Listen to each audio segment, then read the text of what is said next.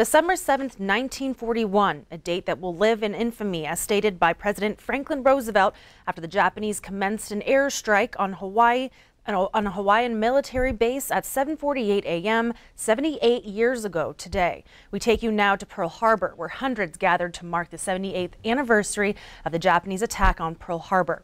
The day's VIPs included Hawaii dignitaries, military leaders, and dozens of World War II veterans. The surprise Pearl Harbor attack on the morning of December 7th, 1941 dealt America a historic blow when the last Japanese fighter planes left Hawaii skies 2 hours and 20 minutes after the attack had started. 2,403 Americans were dead. The Pacific Fleet was in ruins and the United States was thrown into war.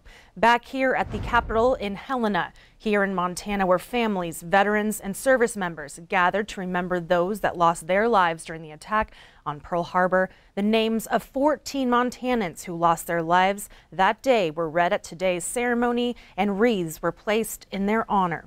Jerry Dullum and his family were in attendance to remember his uncle and namesake, electrician's mate, third class Jerry Dullum. I'm just glad to see a lot of people here that just remember and support all this, and I hope it can continue. Of those 14 Montanans, one was from here in Billings. Richard Ignacio was in the Marine Corps Private First Class. His remains were not recovered and was declared missing in action or lost at sea. Sheep ranchers say their industry paid for the state of Montana, contributing to the economy in the 1880s. Now, this weekend, the Montana Wool Growers Association held its 136th annual convention. The ranchers raise sheep for meat and for wool. The convention brings them together to talk about the issues, predators, fiber and product development, and government regulations. Government regulations, I don't think it's any more of a challenge for us than it is in any other industry. We have to address it. You cannot not address it because it'll eat you. The predator issue has always been a challenge, and market share on market development, if you aren't progressing, you're losing. It's just something that you always have to keep going. The Montana Wool Growers Association started in 1883, 6 years before Montana became a state.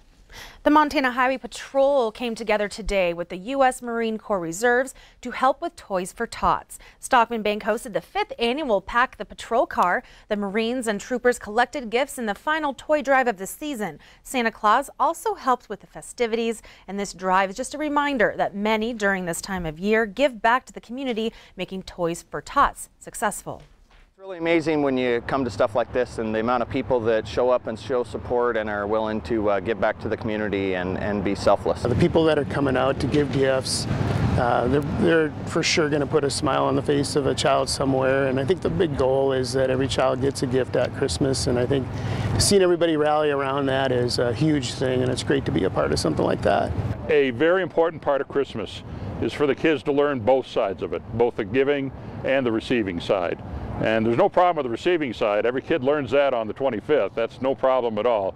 So this is a good opportunity to reinforce the benefits of giving. It's not about the Marines getting out and showing face or anything like that. It's about us as a community coming together to help less fortunate.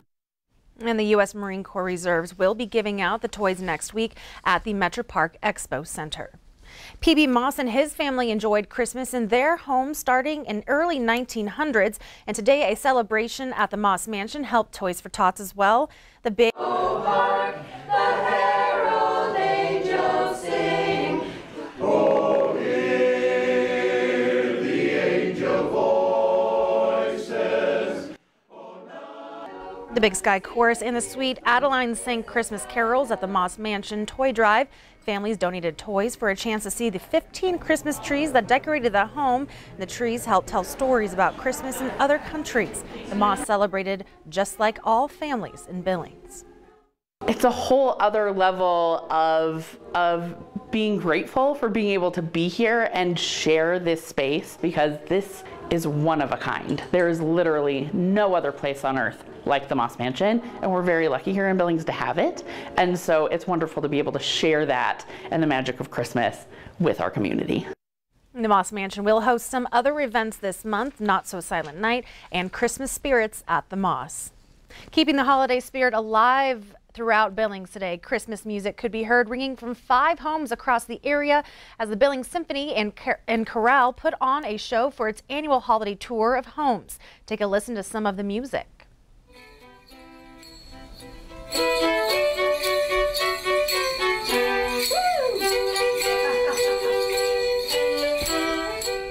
Well, I'm sure you recognize the classic Christmas tune, Jingle Bells.